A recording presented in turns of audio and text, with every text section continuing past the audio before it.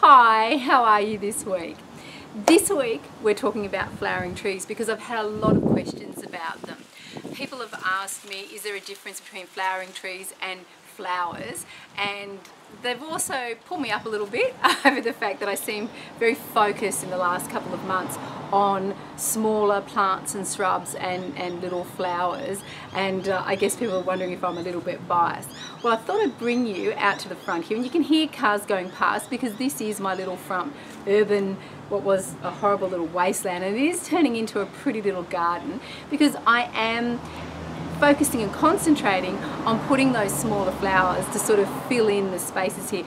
But there are lots of trees here, and we're right next to a towering bottlebrush here behind me, and that's been there for probably since forever, just about. So there definitely is a lot of energy, a lot of different sorts of energies as well, and we'll go into that too with flowering trees. But the thing is, all trees flower. In a plant, the reproductive part of a plant is a flower, and trees need to reproduce, and so trees have flowers. You mightn't always see the flowers. They mightn't be the glorious, magnificent magnolias and the great big beautiful sort of flourish of jacaranda blooms. They might be microscopic, they might even look like little green leaves, but rest assured they will be there, because without flowers the trees wouldn't reproduce. It's just that some you see, some you don't, some flower all the time, some are seasonal. It's just like any other plant, but all trees flower. So when we talk about flowering trees, I think a lot of people are talking about the ones that are more ornamental, the ones that they're using to sort of bring, well, we'd be using the energy, but to bring the beauty of those flowers into the gardens. These are having a nice rustle, aren't they, behind me? So when we're talking about flowering trees, we're talking about all trees. So I really like you, if you could, have a look at the trees that are around you. I know my friends in the Northern Hemisphere, you're in the middle of winter, so you'll be coming into this time soon. But really explore, not just the native, but the wild trees, the trees that have been introduced, and see if you can find out when they flower and make a time to go and explore and have a look. It's wonderful these days, you can find a lot of information online, and I can definitely help you. So if you were sort of a little bit stuck, I don't mind sort of pointing you in the right direction. In the Northern Hemisphere, the Royal Horticultural Society is amazing. They have lots and lots of resources, and pretty much the same down here. In Australia, we all seem to sort of fall back on the good old Burke's Backyard garden sheets. They're fantastic, so you can find out all your different flowering times in Australia as well. But really, trees are like other plants. They will different ones will flower all around at different times of the year. In your snow areas, obviously it's going to be a little bit harder, the dead of winter. It's not going to happen. But go and explore, like make a date with a tree and go and check it out when it's flowering, because it's just such a magical thing to take notice of. I think, especially in our urban areas, we get really sort of focused on what's down here, and we're not looking up enough. As I said, I'm below this magnificent very big bottlebrush here, and another that's sort of a medium size, and a big flowering garden. It's probably about 20 meters high, looking at straight now, and I'm sure that in the everyday life we can miss out on those sorts of things. So this week I'm just going to touch base with you on a few of them, and I'm going to show you a little drawing, little cartoon on the reproduction cycle of a tree.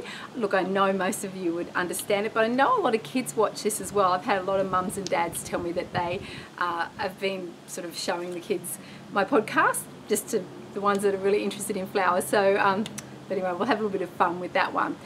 I've got a meditation where we can go into the cycle of a tree and go through the flowering process as well, just to connect with those things, and a little arty crafty project that I've developed with in a slightly different way. I'm changing a little bit, and I'm sure you've seen something similar around, but it's a little affirmation tree that you could create with a little bit of the energy of flowers. I'm smiling because I love the juxtapose of the passing traffic and the birds in my front yard. I haven't actually lived anywhere where it's been so meshed together so loudly, and I love it, I really do.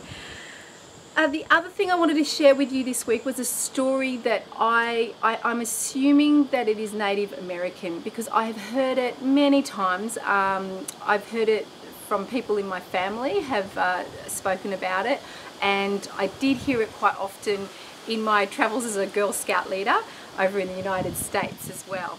And it's the story of a sacred tree, and it's a very special sacred tree that it was here and put on earth by the Creator of everything. And this tree, I guess it's a little bit like the tree in the Garden of Eden. This tree had all the knowledge, all of the nourishment, all of the healing powers, everything for mankind. But also this tree, its roots went right down into Mother Earth, and its branches right up to Father Sky, and connected what was above and what was below, and with us all here, and very connected with us and our spirit. So everything that we did was a reflection of the tree, and vice versa. It's a very entwined relationship. But we were told that we had to look after the tree. We had to not turn away from the tree and not ignore the tree, and that the tree would always be there for us, for healing, for nourishment, for guidance, and for wisdom. But as we have turned away from the tree and looked to other sources for substance and other sort of things we wanted in life, and we were just ignoring it, and we were becoming selfish as well, and wanting more and other things, and probably not believing in the tree then didn't die. The tree just sort of let go of us, and we lost where the tree was. The tree would never die though. The tree is there somewhere.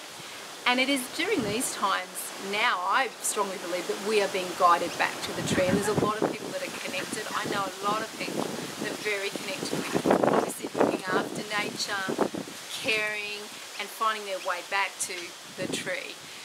And as we do, the tree will grow stronger, and we'll be able to find it, and all of nature that supports the tree will get stronger as well. The fruit of the tree is our healing. The fruit of the tree nourishes us, and it gives us wisdom. But the flowers of the tree, I was always told, would give us the messages. They would give us our vitality. They would give us love as well, and they would always be there. We could find them when we had lost the tree. We could smell the flowers on the breezes. We could see them from the distance, and we would be drawn in again to the tree. So if we'd lost our way, they were the ways we would find our way back to the tree. And I've always loved that story. And as I said, I've heard it from other people, and I'm pretty sure that originally it is a Native American story, and I honour that. As I said, I heard it when I was a little girl from various members of my family, and I've always thought that there was this magical tree. Maybe some people from overseas, but also the Australians that watch my podcast, yeah, absolutely. You know, the magic faraway tree. Oh, that's more sort of UK story, isn't it? And also the gumnut fairies as well. I was really entranced with all those stories from my youth, because I thought all the trees could have been the tree that I'd heard about, and I'd always put those sorts of feelings with those trees. This could be the gorgeous, wonderful tree that was out there that I respected, and I thought was the everything tree that I wanted to respect and honour.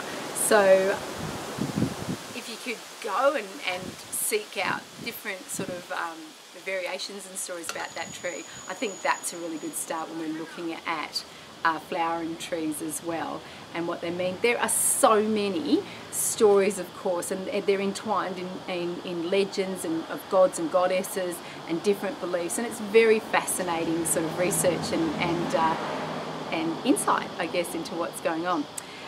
Plant a flowering tree. There you go. There's a project for you for the year. I hope you enjoy the little bits and pieces that I'm sharing with you this week. They're just touching on things as well that I would really love you to go out and explore as well.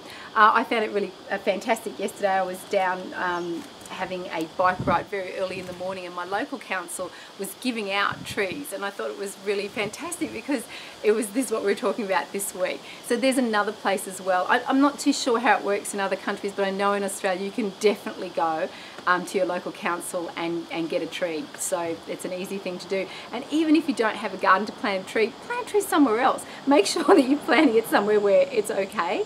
And the other thing you can do, of course, is join one of the bush regeneration projects. There's lots around. Look, once a month, once every few months, if you can just spare a couple of hours, that is a fantastic thing to do. They are always looking for people because they plant hundreds of trees all around Australia every single week. Have a fantastic week. I'd love to see your flowering trees. I'd love to hear your questions and also your stories as well. Blessings.